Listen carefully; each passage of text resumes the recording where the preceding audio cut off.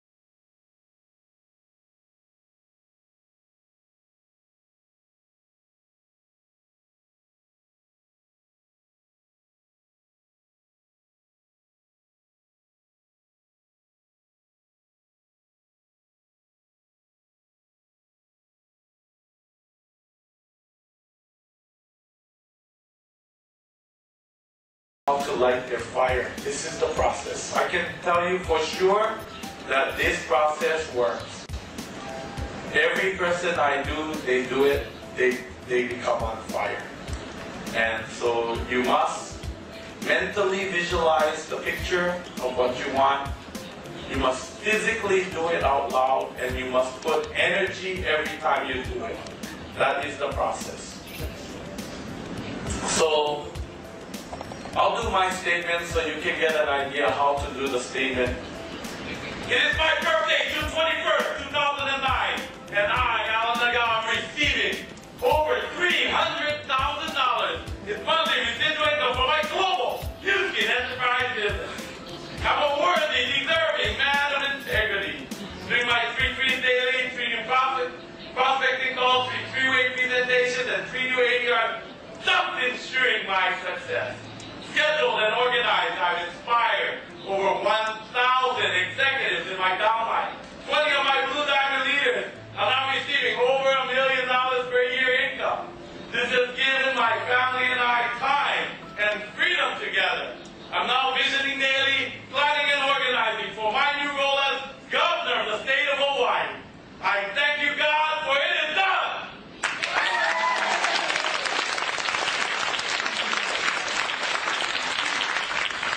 That we use. After each person does their statement, they are to memorize and state the self-confidence formula from Napoleon Hill. So first, I know that I have the ability to achieve the object of my definite purpose in life. Therefore, I demand of myself persistent, continuous action towards this attainment, and I herewith now promise to render such action. Second, I know that the dominating thoughts of my mind will gradually transform themselves into outward physical action and eventually transform themselves into physical reality. Therefore, I concentrate my thoughts for 30 minutes daily upon the task of thinking of the person I intend to become, thereby creating in my mind a clear mental picture of that person. Third, I know through the principles of auto-suggestion, any thought or desire that I persistently hold in my mind will eventually seek expression through some practical means of obtaining the object back of it. Therefore, I devote 10 minutes daily demanding myself the development of self-confidence. Fourth, I have clearly written down the description of my definite chief aim in life, and I shall never stop trying until I shall have developed sufficient self-confidence for its attainment. Fifth, I know that no wealth or position can long endure unless built upon truth and justice. Therefore, I engage in no transaction which does not benefit all whom it affects. I succeed by attracting to myself the forces I wish to use and the cooperation of other people. I induce others to serve me because of my willingness to serve others. I eliminate hatred, envy, jealousy, selfishness, and cynicism by creating love for all humanity, because I know that a negative attitude towards others can never bring me success. I cause others to believe in me because I believe in them and in myself. I sign my name to this formula, commit it to memory, and repeat it out loud twice daily with full faith that it gradually transforms my thoughts and actions so that I am a self-reliant and successful team elite leader. Thank you, God, for it is done.